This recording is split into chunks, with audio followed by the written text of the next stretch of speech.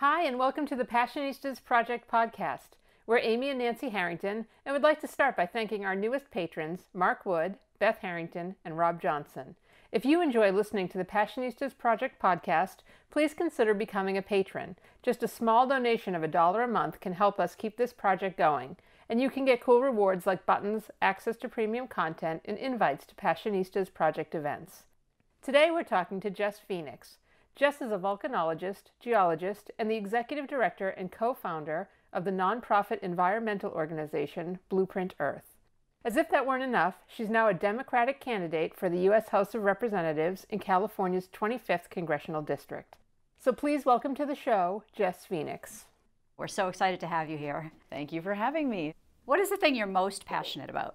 I love everything. I love learning about everything. And so I guess if I had to boil it down to one word, it would be curiosity. And I want to find whatever it is that sparks curiosity for people all around the world, and also for individual people on a basis of, do they like science? What kind of science? Do you like art? What kind of art? Are you into cars? What kind of cars? I just want to see people being curious about the world around them, because that is actually how we accomplish great things, is through asking questions and being curious. Tell us how that curiosity led you to found Blueprint Earth and what that organization does. Blueprint Earth is kind of the byproduct of working as a scientist and seeing what happens in science these days, which is sort of a tendency towards being very micro-focused. And I was on a research vessel one time off the coast of Hawaii doing research on an undersea volcano for a month, and everyone was tired, and it was late at night because the submersible we were using would go down and be down for 24 hours at a time. So I was on the midnight shift, and I was sitting with a microbiologist, and we're studying microbiology on this trip primarily. Geology was just a little offshoot, and we saw fish swim by at 5,000 meters deep, which is over 16,000 feet below the surface of the ocean. And there aren't many big fish there. So I woke up and elbowed my colleague and said, "What's that? Oh my God, what's that?" And he just said, "I don't do macrofauna." And I kind of went, okay. So his curiosity has been dulled because he's so fixated on one tiny detail. So what we do with Blueprint Earth is really encourage students to learn how to do real scientific research. And these are college and university students. We have scientists in different fields, so geology, biology, hydrology, and atmosphere, go and teach the students how to work together in an interdisciplinary way. So we have geologists who will help us with cataloging small mammals or plants. And we have biologists who learn how to break rocks to identify minerals. And that sort of interchange of ideas is really valuable when you're trying to look at big picture issues like climate change. Talk about the path to being a geologist and a volcanologist to becoming a congressional candidate. Well, there is no direct path leading from working scientist to Congress. Like, it just doesn't happen. There's literally one scientist in Congress right now, Bill Foster, who's a physicist from Illinois. There are no field scientists in Congress, so no people who do what I do. So it's very strange when you are in the sciences and you say, I'm going to run for Congress. For me, it really is, it's an extension of the kind of creative problem solving that you're trained to do as a scientist. I saw that Trump was elected, and I thought, he's probably going to try to make good on a lot of his campaign promises. And I realized that our representative, Steve Knight, was voting 98.6% with Trump. And our district voted for Hillary by 7%. That's not what we voted for. And it's really, it's upsetting to see that Steve Knight has a 0% lifetime voting record from the League of Conservation Voters. And that's not just, oh, he's not the best. That is, he is absolutely the worst on these issues. And I've dedicated my career to helping protect the planet and educate people about our possibilities here and how we live with the Earth in a better balance. And that means, yeah, I know we have to extract resources, but you've got to then protect the environment. So these things, we have to do both. And we're not seeing that. We're seeing that drill, baby, drill mentality. And it is, we can't just sit quietly by. And there's so many other areas that I care about. I mean, I married a Latino man whose parents were immigrants, and we have cousins who are affected by what's going on with DACA. There are so many issues, and that are just fundamental to our country that as a scientist, I can contribute to. I can look at all the available data, help come to, a plan of action that may be the best one. And then if there's new information, if we get new facts, I can change my mind. That's what we do as scientists. Do you also feel like being a woman makes it an important time for you to run? I do. I think getting diverse voices into Congress is a really important thing. And, it's sad when we're still saying, oh, being a woman means you're more diverse. But when Congress only has 19% women representatives in it, that is a testament to how far we are from gender parity. And, people like to make the argument, oh, just hire the best person for the job. Well, if you're not even considering people who are women or people of color, you're definitely excluding a lot of people who may be right for that job. So it's really important that as a scientist, too, that I'm out there and I say, look, you can put your research career on hold because you have to go serve the country in the capacity of being a legislator. And that's something that a lot of scientists maybe weren't considering, but now they might. Talk a little bit about what issues are most important to you in this campaign. There's a few that kind of are really closely linked. So obviously the environment, of course I'm going to say that. I'm an environmental scientist. But if you don't have clean air, clean water, clean soil, and like a safe environment to live in, you are not going to be able to thrive, and neither is your family. And we see that families of color are far more likely to live in polluted areas than families who are white. So this is a problem that is affecting people really directly, and we need to work on environmental justice in order to have the most productive society that we can. And that means people leading fulfilling lives and able to earn incomes that can support them. We also have to tie to that issues of healthcare. So for me, getting healthcare for everybody is fundamental. It's a right, and we need to make sure that we can guarantee people the right to have healthcare and to be treated and not have to go into debt and lose their jobs, etc., because they can't afford to make ends meet. They may lose their house. It breaks up families. That's actually something that I've heard from people is the stress of the bills broke our family apart. And that's just not right. We are one of the richest nations in the world, but that wealth isn't being shared to improve everybody's quality of life. It just isn't reaching a lot of people. So one way that we can help level the playing field is by making sure everyone has access to healthcare. And then also tied to that is education. If we don't ensure that our public schools provide a debt-free, high-quality education to every American, we are doing a disservice to our country, because that's how we stay competitive. And also, I am so excited. I was listening to the radio just this morning. They were talking about DACA and recent rulings on that by district court judges. They were saying that they're going to reinstate DACA applications, hopefully. And that is great, because a lot of students who are undocumented through the DACA program can take advantage of getting a good education. So just educating the people who are here in our country is so important. And that means that we will have, if we do these things, if we have good public education, if we have good available healthcare that is not only affordable, but, effective for people, and we make sure that our environment is protected, that's how we can have a population where people are able to work and grow and live. How have you educated yourself on all these topics? Again, it's the love of learning. That's really been the saving grace for me. I read all the time. Like when we're going in the car in between events, if I'm not driving, I'm reading news stories on my phone. I'm reading scientific reports on different issues like food security or, racial conflicts and policing. And, I'm trying to learn about all of this because I think right now we've got a lot of people in Congress who are professional fundraisers, and they're not curious about all these topics. I am. And as a scientist, I'm kind of a professional learner. That's sort of what we do. So I want to bring that skill with me. And I think it's so important that it's okay to say you don't know.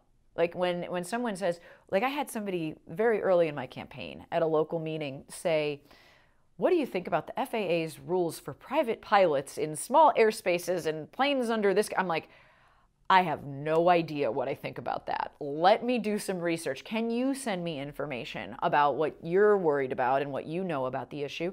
And then I will investigate and take a look. And then I became a lot more knowledgeable about FAA private pilots issues, and especially those involving drones. And, there's so much there.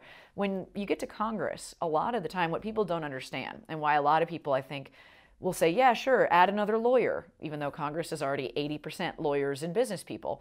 They say that because they think being a lawyer lets you know how to write legislation. It does not. It does not.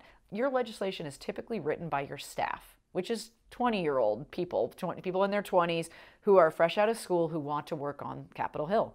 So they do the research for you. And I think a big shift would be getting people into office who actually do want to know about all these topics themselves. Even the really seemingly boring ones, like budget issues or specific disease research protocol, or there's so much minutia. So you can't get down in everything, but you can learn something and become more versed in it for the short term, and then you'll at least have a basic understanding, so that then you can say, let me ask experts.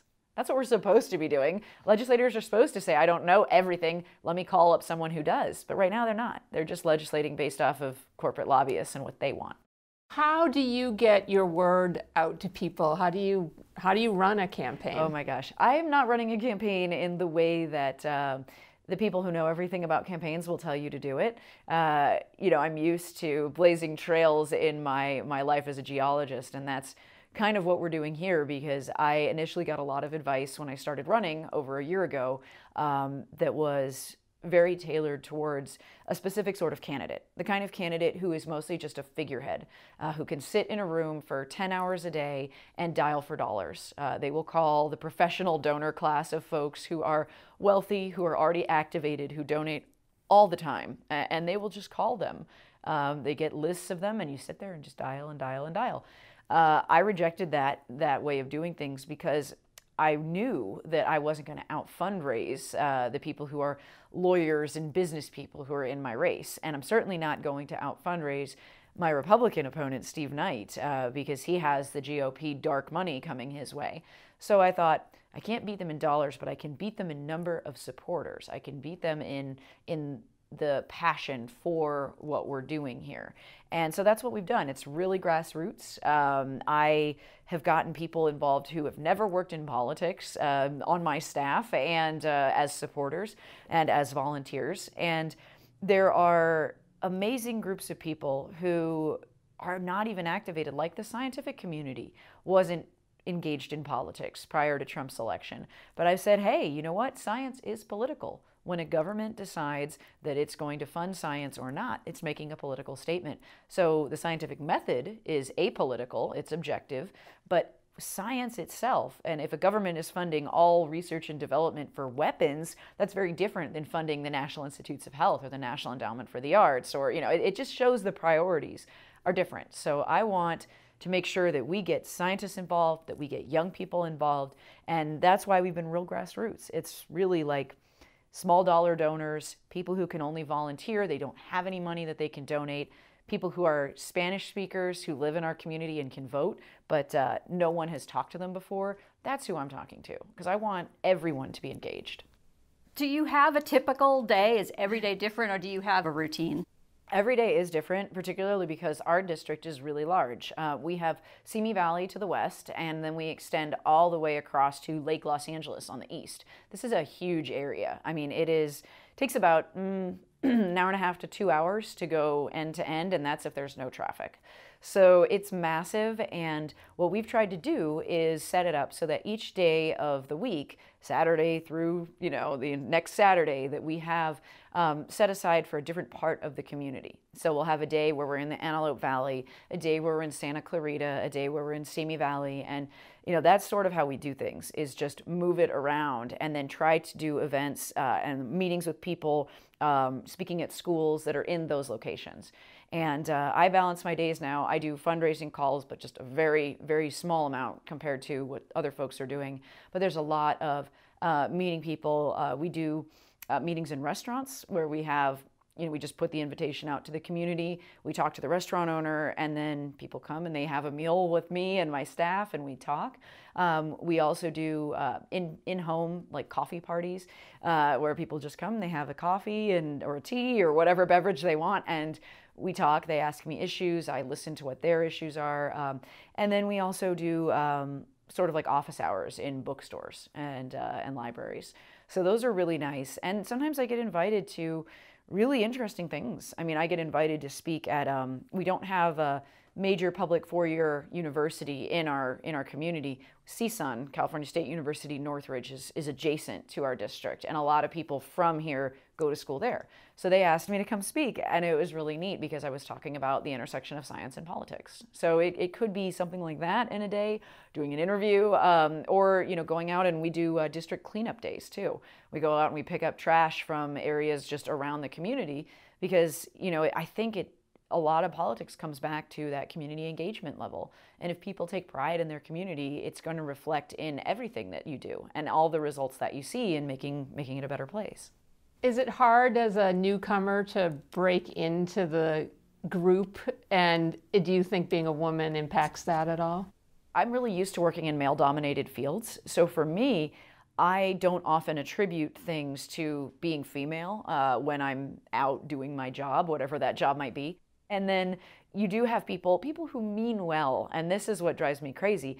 Out of the 3 major Democrats running in my race, I'm the oldest, and I have the most work experience and the widest variety of fields and the most in-depth experience. And yet I have people say, well, you're so young. You're younger than them. And I'm like, no, I'm older than both of them.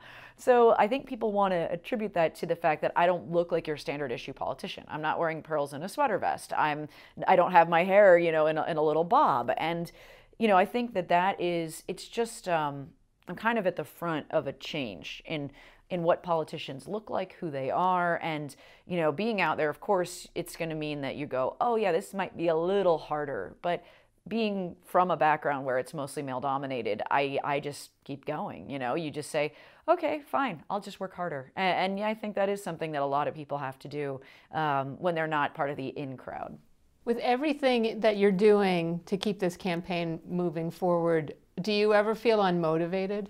I have to say that I never feel a lack of motivation. Sometimes I feel slightly overwhelmed by the negativity that goes on, not just directed at me, but when you see things, like yesterday or just recently, for example, I've been paying attention to Betsy DeVos in the education department, and she was stripping protections from different groups of people: disabled students, transgender students, sexual assault survivors, and then most recently, she's stopping civil rights investigations in schools. And when you see things like that, it feels like you're getting punched again and again and again, because you're like, why is there no order to the universe? Where's the karma? Where's the balance? And so then I have to remind myself, that's why I'm running. I'm running to be the balance, because I want to put my finger on that scale because it's being stomped on the other side. And I want to go, no, back to even. And I think that's what motivates me a lot, is when I see people who may not be able to speak up for themselves at that particular moment. And I say, well, I can, so I should. What's your secret for a rewarding life?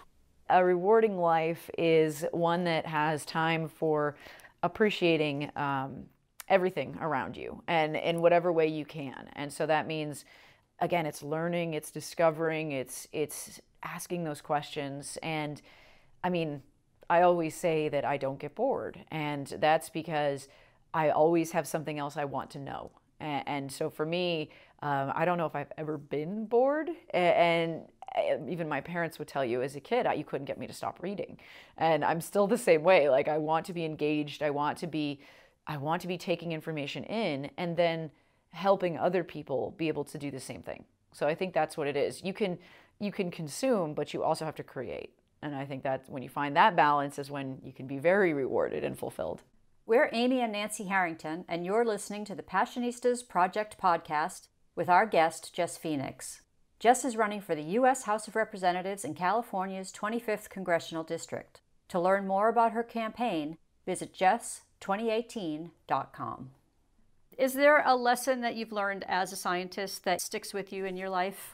Scientist lessons there are so many, but I guess they boil down to look for solutions in unexpected places and use everybody on your team to their full abilities.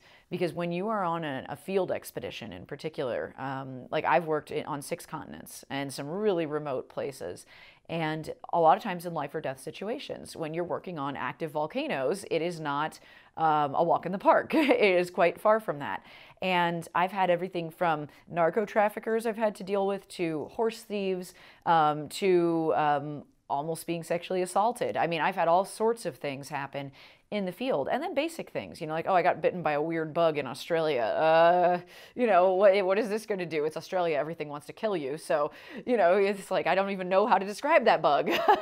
So you have to kind of think of, who can solve this problem for me? Is there anyone around to help? Okay, I've got them to help. What are their skill sets?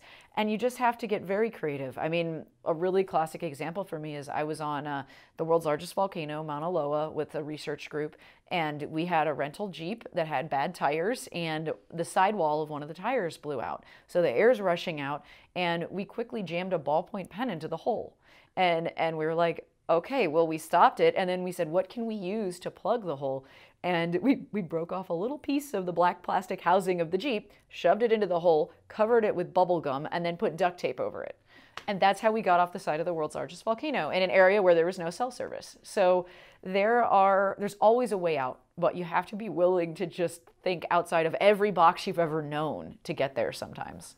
So you're going to be like the MacGyver of Congress. I think so. I think I could bring a very valuable knowledge of how to solve really weird problems. And is there something you've learned on the campaign that sticks with you? I think the best thing that the campaign has taught me is I knew listening was important, but even more important, like just to put listening up even higher, because you can learn something from everyone. It doesn't matter who they are. It doesn't matter if they completely disagree with your point of view or your policies or your values. Just listen, because you're going to learn something, whether it's a piece of actual knowledge, like a piece of data, or whether it's a way of looking at the world. You're going to gain more information. So listening and being open to learning is probably the most valuable thing that I've gotten. What's the biggest professional challenge you've faced in your career, and how have you overcome it? I actually was doing a PhD program in Australia, and I moved our whole family over there, my husband and our cats and our dog, and we used up all of our savings to get over there. And I did the research. I went to Mexico, did the field work on volcanoes there, and came back to Australia, was writing it out, starting to write the dissertation. And my advisor and I we had some serious conflict, and some of it was stuff I was not comfortable with ethically. So I said, I can't continue. And leaving a PhD program is a big deal.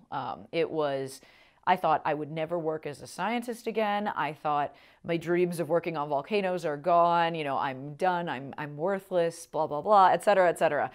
Cue the self-hatred, right? But then I realized, no, I still have a master's already in geology, and it's a good place to be an unemployed geologist, Australia. And so I was able to find work and work in a field I never would have considered, natural resources, because I'm like a total hippie environmentalist. But I learned about how natural resources operations work, and then that allowed me to understand not just academia, but industry. And then I ended up doing global business consulting work for an international corporation that helped companies be more environmentally compliant and economical. So I kind of said, oh, cool, I'm in this direction I never thought I would be in. So you have to do that. You have to take a massive challenge, or that, the closing of a big door, you got to find another door to open or a window to go through or something. Because your career isn't necessarily predefined, and we can change these things, but you've got to be an active participant. You can't just, oh, woe is me. And then ask for help too. I mean, I asked everybody I knew. I asked my geology mentors and my colleagues, like, what do I do now? And they let me know it wasn't the end of the world, and that I was still a good scientist, and that my ethics were worth leaving the program for. So, I'm still here. You mentioned dreaming of working on volcanoes. Where did that dream come from? It wasn't a long-held dream for me. I didn't even know I could be a geologist until I was almost done with college. And so I took a geology class, and it was just introductory geology, and I just thought, this is great. It answers big picture questions. but I didn't have enough time to change majors. So I took as many classes as I could, and I just loved everything about geology. And it was when I decided to go, I used my history degree, which I ended up having from undergrad. I used that for a few years working for the state of Arizona and their archives. And then I got tired of working indoors. And I said, well, maybe I can go back to school for geology. I found that this Cal State University system has a program where you can make up credits that you've missed while you're in a graduate program. So I was able to take physics and, like the introductory courses like mineralogy that I hadn't had beforehand while I was in a graduate program. So I shifted gears, and it was really, really interesting because I applied. I was in my second semester. I applied to a volunteer researcher position at the Hawaiian Volcano Observatory. I just found it online, and I thought, well, volcanoes sound cool. I should check this out. And to my surprise, I got accepted to the program. And that was the first day that we went out into the field. Like, we were on Mauna Loa with scientists from the Cascades Volcano Observatory and the Hawaiian Volcano Observatory. We went to the summit of Mauna Loa in the caldera, which is not erupting right now. It's last erupted in the 80s. And we're standing here, and I'm like, this was all active, moving lava in, it's younger than I am, and I'm standing on it. Okay, volcanoes are amazing. And that was before I had even seen flowing lava or sampled it or, gotten really close to an active eruption. And it's just, it was really, like, it hit me like a freight train. Like, this is my thing. This is what I love. And so, yeah, what can I say? Now I'm a volcanophile. Were you into science as a little girl? I was into science. I was into everything, but my mom and dad were great in that they helped me with science projects. The first elementary school I went to, we moved a lot. My parents were FBI, so we moved a lot. But the first school I went to in Virginia, we had science fairs. And I remember my mom helped me do a project on backyard bugs and one on making a moving picture. When you draw out things like by hand and then you spin it on a turntable thing. And then we also did one about plants and how they grow under incandescent versus fluorescent lights. And I thought they were awesome. And my dad got me a chemistry set, just a little kid one. And then they also got me a model, an anatomical model, the visible woman. It has the skeleton and all the muscles and the organs, and then the visible horse. So I got all of those. And if I wanted a book, my parents would get me a book on anything. So that's why I'm so fortunate, because I had parents who weren't scientists, but they were supportive of me being curious in that way. And they would help me with these projects. They'd help me design them. They'd help me do them. And then when I went to a school, when we moved, our school didn't have science fairs. And I was like, there's no more science fair. So I grew up to do my own science fairs. What did your mom do at the FBI, and was she a mentor for you? She was not intending to be a mentor for me.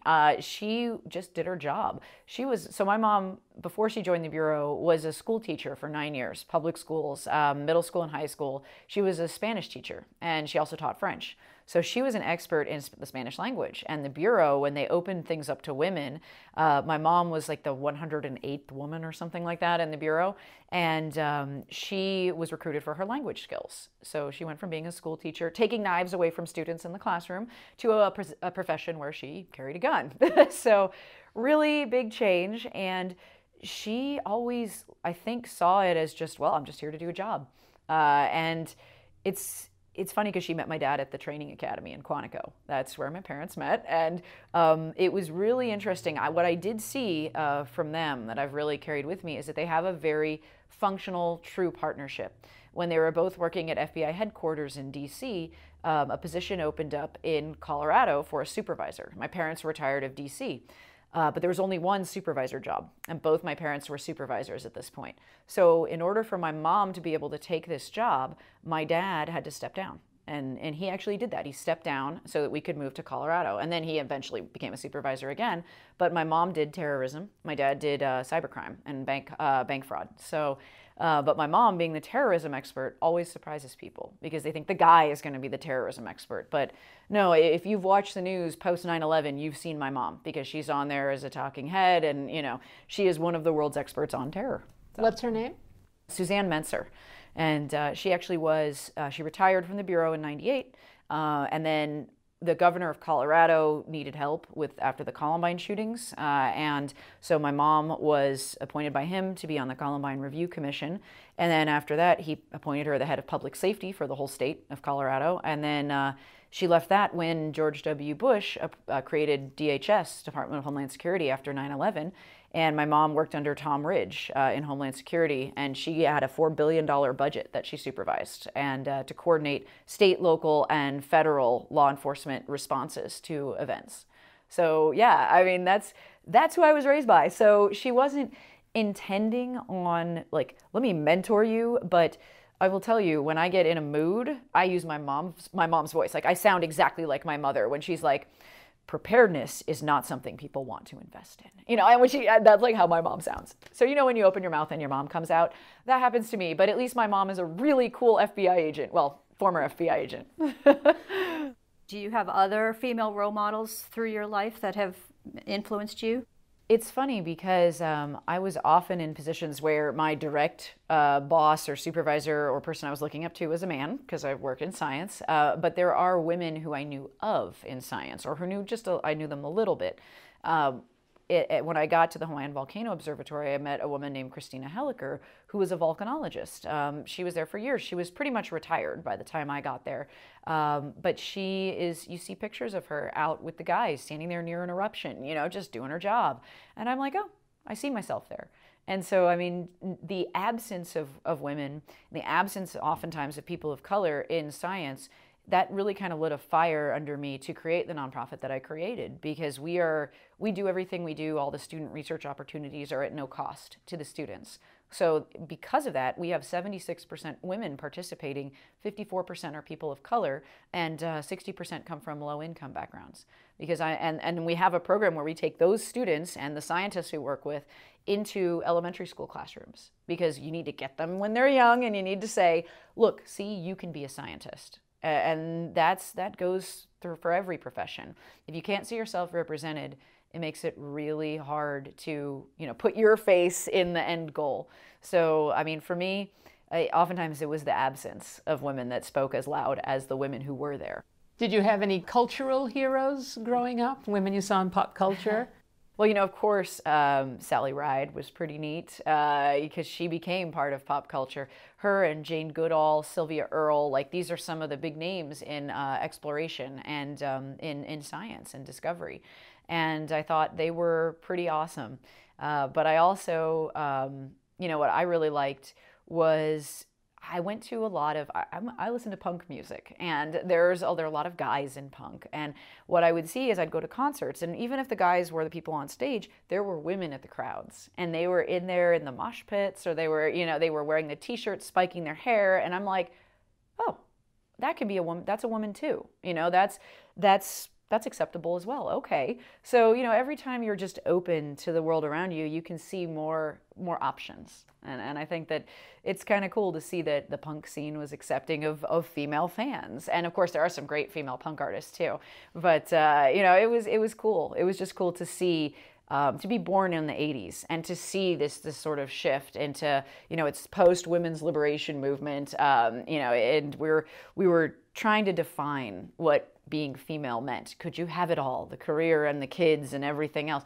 And it's kind of some unnatural pressure too, but it means that now when I see, you know, women and men working on equal footings in different industries, or when I see young girls who are just like, yeah, I can do that job. It just makes me so happy. I mean, it makes me really grateful too for the people who went out and were the, you know, the vanguard of that movement, because we wouldn't be here if it wasn't for them. And God, right now, the Me Too movement, keep it going. I mean, keep calling out the fact that we have silenced this part of our culture for so long. I've been in a room with 5 other women, and every single person in the room had been raped. And I'm like, wow. I mean, that is devastating, but that is reality.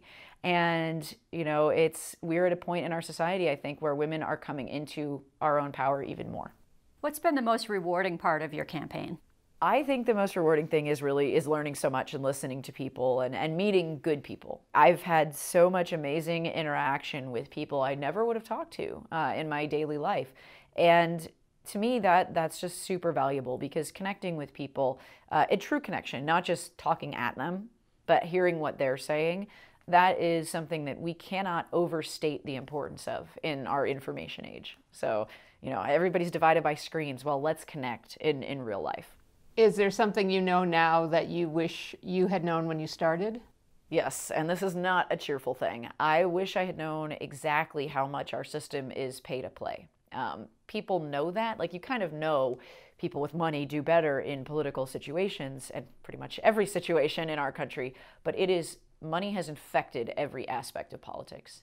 There's an industry, there's a whole political industry full of consultants who want to sell you their services, and it's just growing out of control. Citizens United really opened the floodgates. That Supreme Court decision just really opened the floodgates to big money, dark money in politics. And corporations are not people, but yet they are getting sway over our political process like individuals should have. And of course, they carry more clout because they're so much bigger and wealthier. And if I had known exactly how bad the infection was with money, it just being so pervasive, I don't think I would have run, because it is an almost insurmountable obstacle. And when they told me, oh, well, you need to get 200 names of people to call for your first day that you announce that you're running, and you'll be able to raise $100,000 from that. And I'm like, I don't think I can do that. But the consultants said, oh, of course you can. That's what everyone does. Everyone is lawyers and business people, not scientists. And so I kind of said, I don't really know that my 200 names are going to do this. And they didn't listen to me. And I was sitting there going, well, if you say so. So there's, I would pass on to anyone considering running, build your network out beforehand so that the day you announce, particularly for a congressional race, you can get like $50,000 in the door your first day, something to that effect. And build the relationships with, you don't even know who's influencing these things. So there's a lot of deep background research that you need that I wasn't aware of because I was a scientist doing science work. So the process right now is really set up to exclude most people from the conversation. And it's shocking to when I learned that only 0.58% of American adults donate politically. So that is who determines who gets on the ballot. And if we want to push back on that, right now, we can't, because we have people in office who got there in the current system. And so those traditional corporate politicians on Democrat and Republican side of the aisle, they have no interest in changing the system. So we need people to back grassroots candidates who will pass meaningful reform. And until we do that, I need people to donate, not just to me, but to other grassroots candidates, even if it's $5, because then you have a voice in who gets on the ballot. What is your proudest career achievement so far? I think creating Blueprint Earth and actually having students go through our program and end up getting jobs and going to grad school. We've had students go work with us and go on to PhD programs, work with us and get jobs in industry or jobs in academia, working in labs. We have one student who was on our first expedition back in spring 2014, and she was a nursing student at Cal State Los Angeles. And we came by her classroom, I talked about it, and she came out to the desert. She was going to just be a nursing student. She was like, that's what I thought I could do with a biology degree. She fell in love with the desert and became one of our repeat volunteer researchers. She kept coming back out, and now she has a job working as a wildlife biologist at the Grand Canyon. And it's amazing because she's a first-generation college student. Her family is Latino, and she is just totally doing something no one in her immediate family had ever done before. And I think that to me is really fulfilling, because I'm like, hey, I helped her find something that she never would have had access to. What advice would you give to a young woman who wants to be a scientist?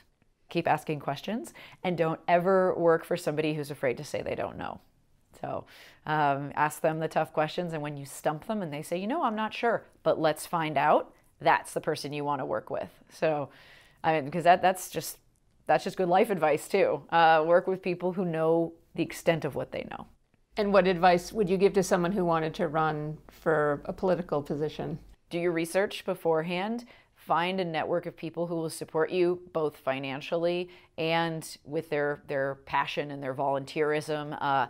And I think that you need to have somebody in your life who you can tell anything to, whether that's a spouse or, somebody who's like your sister, your brother, your parents. Find someone in your life who you can just offload with and who will be very, very generous with their time with you, so that they don't begrudge you when you're at the end of a long, hard day and you're worn down and you just say, just let me tell you all the crappy things that happened today. Listen, find someone who will listen to you and we'll just be there. Because having that support system, if it's more than one person, fantastic. But at least have one person. Don't go into this by yourself, because you will never succeed in any major undertaking, but particularly politics, if it's just you. You need a good team. And that's both like paid staff, volunteers, and family and friends. What's your definition of success? Success for me is a tricky thing. Because I think for me, it's sort of just when I have done something or achieved something or been part of something that I feel happy about, that I'm like, okay, or I can be proud of. So for me, it's really just whatever I do, I want to do it at a level where I'm proud of it. Like this campaign, for example. I have told my campaign supporters and I've told the other candidates in the race, I've told local people who are, influential in political circles, yes, I'm not going to run a negative campaign. Like, I will do my very best. Like, I will stick to issues and facts. I will differentiate myself from the other Democrats and the Republican in the race by saying, like, here's a problem. Like, it's not you're a jerk. It's your policy is not good enough, and here's why. And that's, I want to be proud of this. Like, I want to look back at my race in 10 years, whether I'm in Congress or whether I'm doing some other research. I want to say, yeah, I can look at this and go, I think I made a positive impact. And to me, that's when you're successful, is when you impact everybody around you in a positive way. Do you have a mantra that you live by? I do say a lot of times to students, I give them some advice when I work with the college and university students, and that's anything worth doing is difficult. And it doesn't mean everything difficult is worth doing, so I caution them about that. But I do say that anything that I've seen in life that has been really worthwhile it's not easy. You have to struggle to get the outcome that you want. And so I tell them that, like, even if it's really difficult, if your parents are splitting up or you're trying to go through school or you're working 2 jobs just to pay the bills, if your sibling gets sick. I mean, I had one of our students, her sister got cancer, and yet she was still trying to apply to medical school. All these things happen.